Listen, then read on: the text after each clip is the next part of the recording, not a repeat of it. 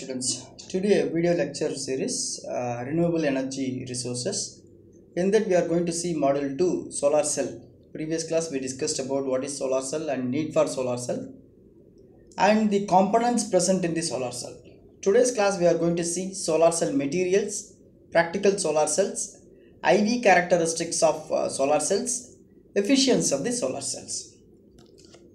First we will see the solar cell materials.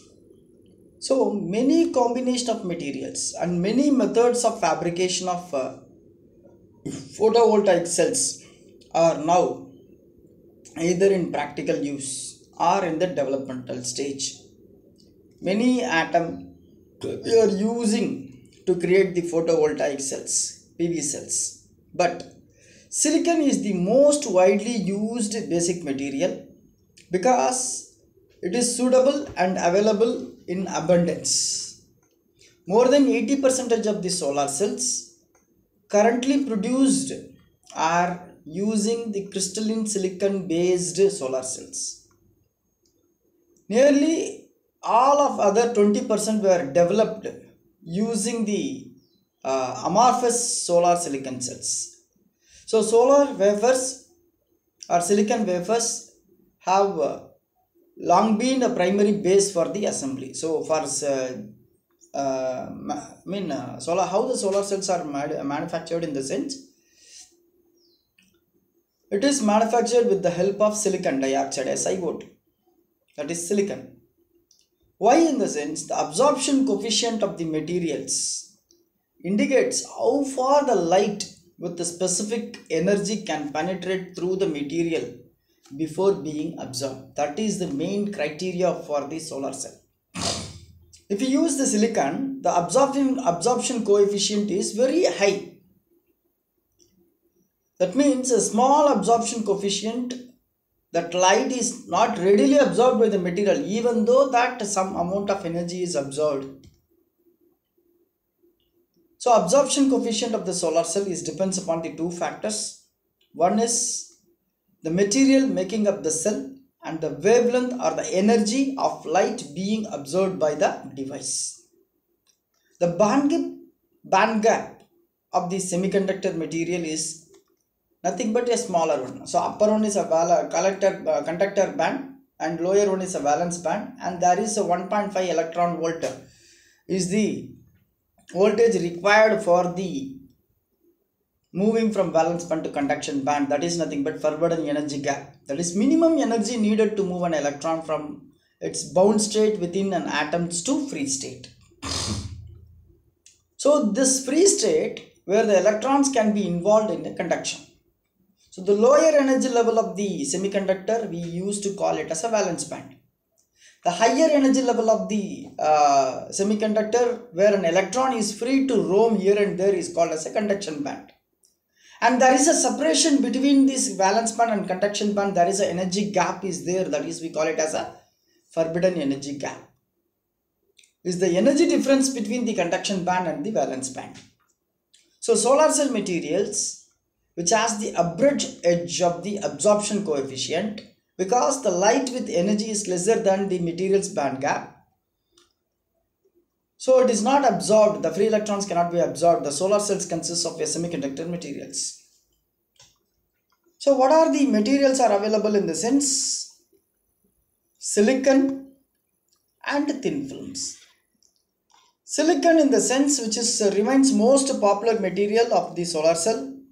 There are four types of the silicon materials. One is monocrystalline or single crystalline, multicrystalline, polycrystalline, amorphous silicon. Four types of materials are used for the solar cell.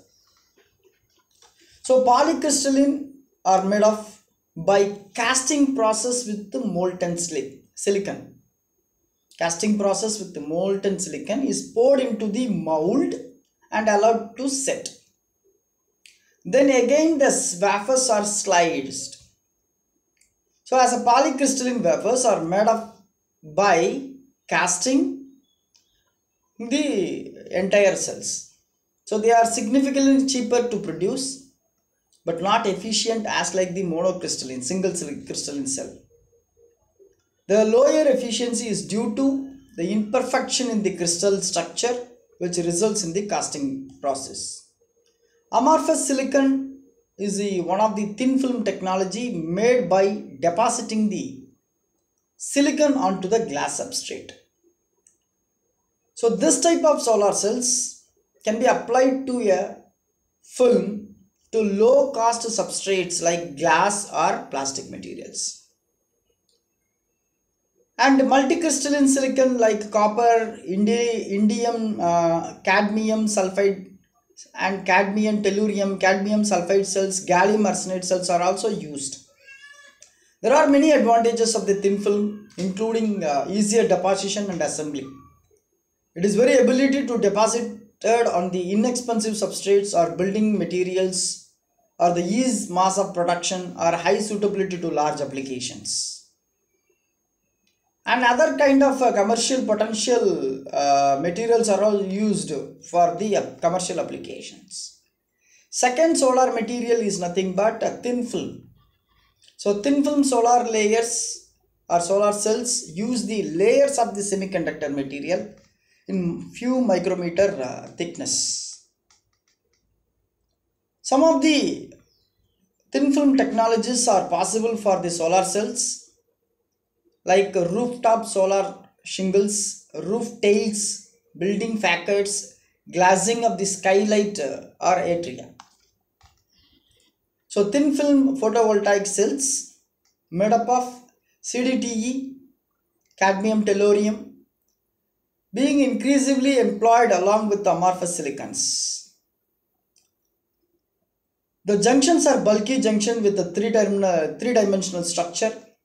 These junctions are very attractive and alternative, which offer the very low cost fabrications.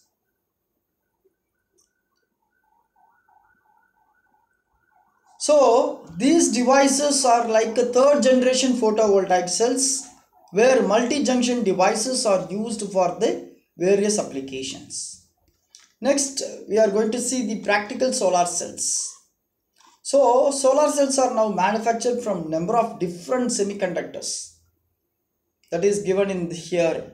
Various cell materials: monocrystalline, multicrystalline, amorphous silicon, copper indium diselenide, cadmium telluride, gallium arsenide, ribbon ground silicon, over-shinky silicon. These are all the various cell materials which are used to produce the solar cell. But considerably we are using that desensitized silicon for the various application, especially silicon based system.